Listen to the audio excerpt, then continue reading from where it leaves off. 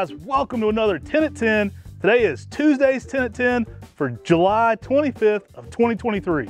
Hey guys, I'm Tim. Hit that like button, we'd really appreciate it. And y'all, we put out daily content here on the Mr. Maple Show about Japanese maples. Make sure you're subscribed. Check us out on your favorite podcast platform. We put out a weekly podcast. And always make sure you're shopping with us on MrMaple.com. Today, we're gonna talk about 10 trees of the 20 trees we're getting listed today at 10 a.m. Eastern Standard Time on MrMaple.com. Thanks so much for tuning in. We really appreciate our international community. We can't ship to you guys, but I really appreciate you subscribing and being part of that Maple Mafia. Join that live chat too. If you haven't already noticed, there's a live chat going on when these air every single day at 9 a.m. Eastern, and there's a ton of fun people in there. We've got a great maple community going on. So let's get to it. First here on the table, we've got Koi. You jumped right to the middle. Acer palmatum Koi back on the table, y'all. Guys, Koi is just an amazing plant. In the springtime, this puts on some really nice bronze colors. You get some yellow new growth during the summer on this plant. It has more of a cupped foliage than your typical Macawa Yetsubusa. It's a newer selection by the Area 51 collection. Those guys got good stuff. The crazy guys at Mr. Maple, you know, they got some pretty cool plants. Koi is gonna sell out fast, so make sure you check out very quickly. It doesn't hold it for you until you complete the checkout process. Now, Koi wasn't just selected for colors. This has a very regal appearance to it. It's extremely dense. Dare I say it, almost even denser than Macawa Yetsubusa itself. It has a nice, vigorous shape to it. It also has a ruffle to the leaf and exceptional fall color. I think the fall color typically exceeds Macawa in my garden. It's oranges to reds as well, but you can get bold, bold orange on this. It is an excellent tree to be growing, exceptionally heat tolerant. This is gonna work zones 5 through 9 and full sun up to zone 8. I think once you get this one out there, you're gonna find out all the added benefits of Koi. It's a really fun one, and the colors are excellent, but I think it has a lot of cool traits other than the colors as well. So we're just gonna jump around and get them excited. Here's Naguri Nishiki. Boom, Naguri Nishiki on the 10 at 10. The batwing maple. One of the batwing maples is back again. We got Naguri Nishiki. Tiny sizes on these, right? Oh, some tiny sizes. I mean, these are giant 1 gallons for Naguri Nishiki. And they're really bringing the summer heat with some really, really bright white variegation. I love this plant. This is an amazing tree. Acer pictums are so colorful, especially those variegated ones. I have this one in full sun in my zone 6B, and it doesn't skip a beat here. I think some of you hotter zone people are gonna need to put this one in a little bit more late day shade because it's consistently bright white. And even more consistent than Ukigumo. This one leaves out every year for me with bold white coloration. Really a showstopper there in the garden. You can pair those kind of shades of white with anything in the garden because it looks completely different. I remember when I first saw this plant in Japan. We were at World Maple Park and we were walking around Masayoshi Yano and I was like, what in the world is that? It is so white. And then later we also saw this at Kobayashi Momiji and every time I saw it, my heart just fluttered. And it was a plant like I was like, I've got to have this, I got to have this. Shortly thereafter, we got this tree and got it into production. And then Mark Wethington went to Japan and he emailed me and said, Tim, have you seen this tree before? He's the director of the J.C. Rouse and Arboretum, and he said, it's called Naguri Nishiki. Do you have it? And I said, yeah, we got it. We got it. Now it's your chance to get one too. You can have it too. All right, what we got next there, Tim, on your side? Well, let's just jump around here. We got some Seki no Kigon.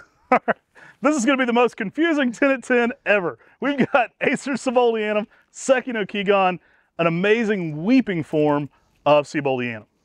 Yeah, this is a selection that was found in the wild in Japan.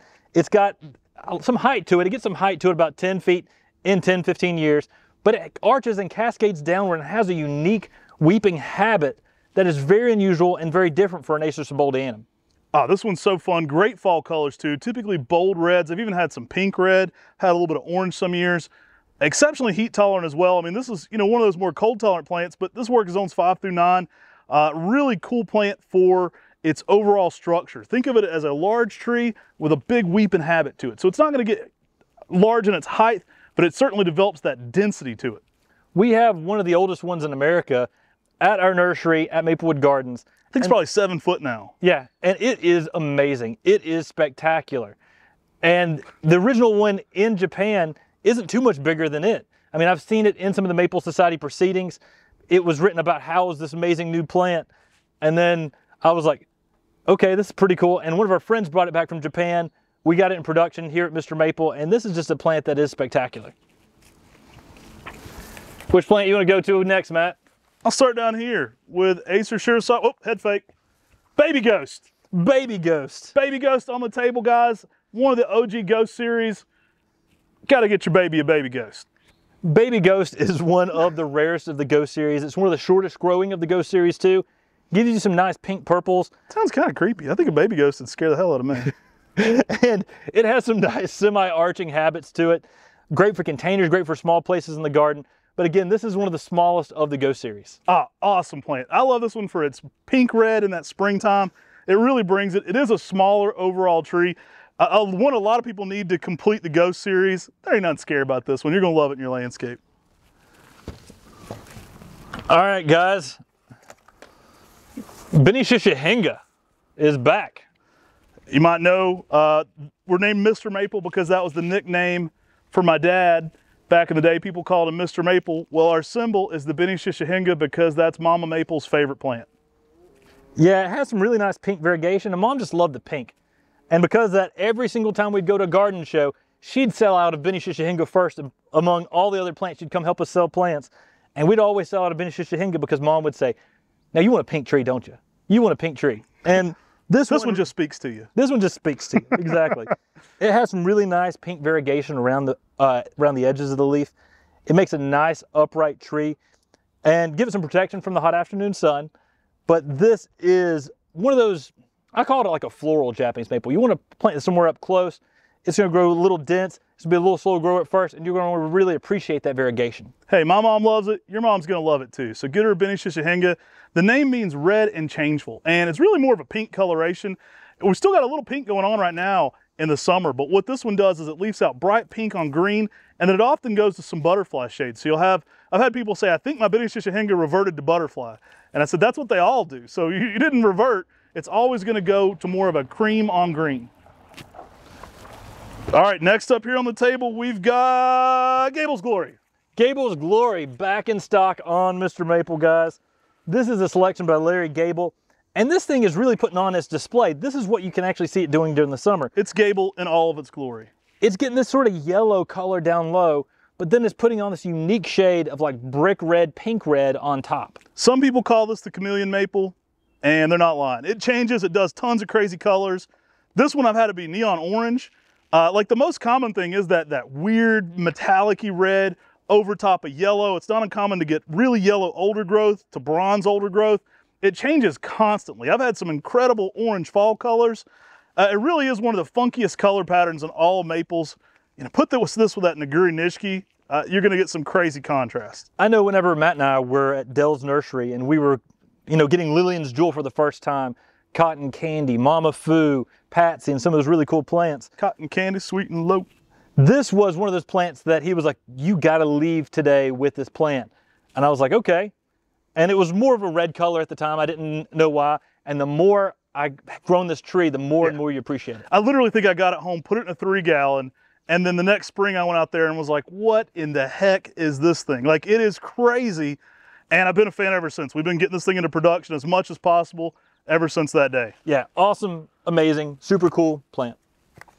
All right, guys, I guess I'm gonna go with Acer Shirasawa Jordan on Matt's side of the table. Dude came over to my side of the table, but the battleship isn't sunk. Jordan is incredible. This one is one that brings that neon yellow to that spring garden.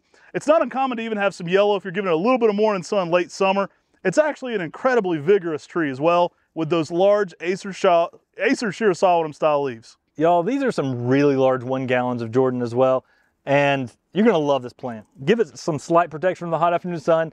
You can grow it in full sun in some areas too. I mean, this thing is just electric yellow. These have been in more of a cold frame setting, so they're not as green. I mean, they're a little more green right now than they normally would be, but this is gonna be a yellow tree you're gonna really enjoy. Oh, neon yellows in the early spring, bold reds to like pink reds in the fall. Really cool colors on this one. I've even had some oranges in the fall, but reds are the typical color for this one.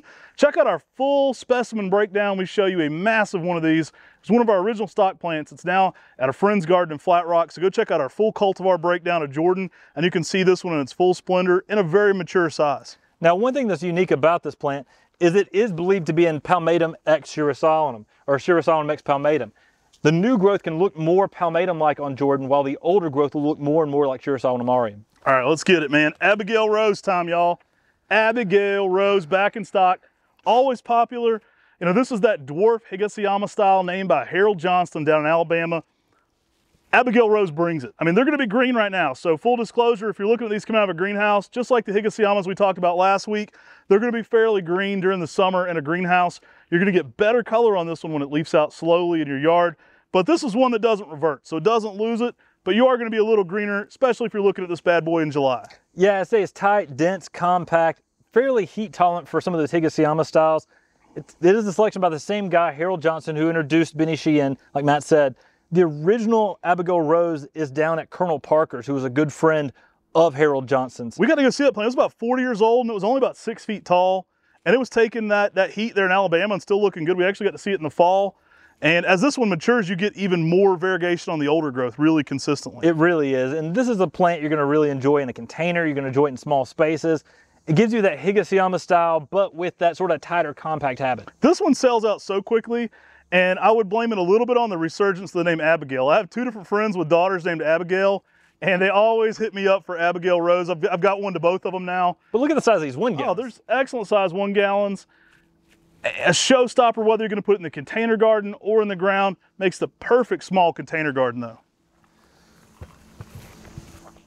Guys, we got Acer japonicum Yamakagi. We are bringing it with the full moon maples. We got another Acer japonicum Yamakagi. That mountain shadow is what this one translates as. I'm going to go ahead and tell you this is my favorite fall color Japanese maple. But you got to realize too, when Matt and I made our very first trip to Oregon, we got to see this plant for the very first time. And we went to visit Don Schmidt Nursery at Jim Schmidt's house. And literally he had one of these in his backyard. And as we pulled in, I looked at the name of the subdivision. It said Mountain Shadows, which Yamakagi translates as Mountain Shadows. It turns out Jim's neighbor had this plant. It was a chance seedling that they had, and they introduced it at Don Schmidt Nursery. And when we got to visit it, I got to see this plant in fall color. And I was just sitting there taking photos with my hand beside this thing because the leaves get to be like a dinner plate size, which is just outrageous. It's not uncommon to have neon yellows and reds, sometimes even orange on this plant. The neon red and yellow stage is one of my favorite. That huge leaf makes the perfect palette for that. Now again, with the spring interest on the Acer japonicums, you get those red tassel flowers as well. Maybe my favorite Acer japonicum, I mean that's saying a lot. I might have a new favorite one, but this one's up there. All right, what do we got left here on the table? It looks like we got Osakazuki, bro. Last but not least, no one's gonna forget about this one. This one sells out quickly on Mr. Maple. We got Acer palmatum, Osakazuki. Now, Osakazuki, these are back in 1 gallons. They ship for a little bit cheaper than the XL 2 gallons because they are smaller. Smaller. But there's some large 1 gallons here right now, and they really have some really nice bright red fall color. Yeah, these are probably the average sizes right now for our ones, which are spectacular size 1 gallons as well. I'm a huge fan of this one's fall color, guys. This one is probably the quintessential red fall color Japanese maple. It is known for being one of the brightest fiery reds of any tree out there in the fall, and really rivals any other genus for fall color. I mean, if you ask 100 nurserymen who grow Japanese maple specifically what their favorite fall color Japanese maple, this is going to be the clear winner.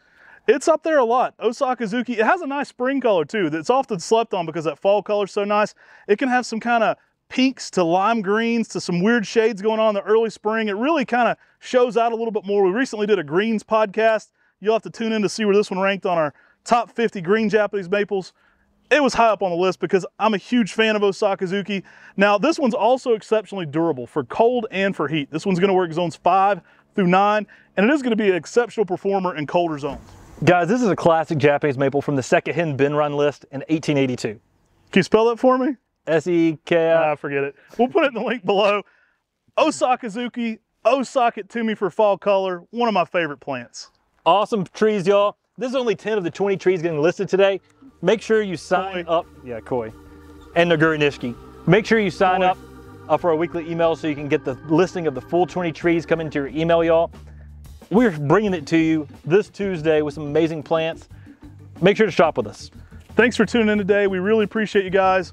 Koi. Take care. Koi. God bless. Koi. And have a great day.